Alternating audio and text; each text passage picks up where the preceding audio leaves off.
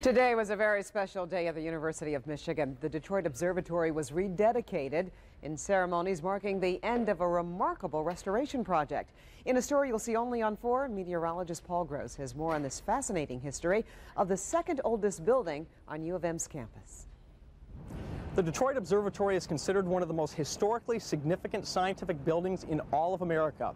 And its story is as much a story of people as it is the story of a building. Walking through the front door is like walking back in time to the 1850s. For a scientific building, I think that this is probably the most exacting restoration I know of.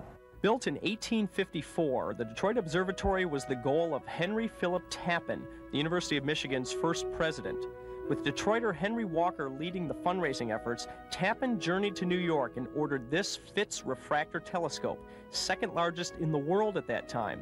He then traveled around Europe, eventually ordering this Meridian Circle telescope as well as an astronomical clock in Berlin. Then, a monumental announcement. Franz Brunov, one of Europe's most prominent astronomers, would become the observatory's first director. He was a very eminent scientist and brought the observatory to the forefront of science instantly, just by his appointment. The observatory became a national center of prominent research. Using a chronograph, Ann Arbor's longitude was established in 1861, which became the basis for accurate land surveys all the way to California. The observatory's second director, James Watson, discovered 22 asteroids. Its third director, Mark Harrington, later became the first ever director of the U.S. Weather Bureau. But the university campus eventually grew, and the observatory gradually got hemmed in, eventually falling into a state of disrepair.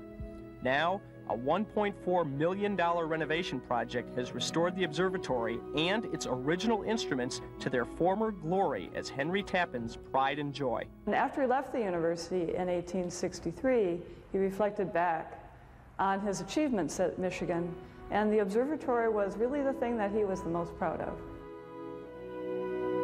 I'm Paul Gross, News 4. Well, the observatory is being turned into a museum, which eventually will be open for limited public tours. A little history there. One more reason to be a proud Wolverine, right?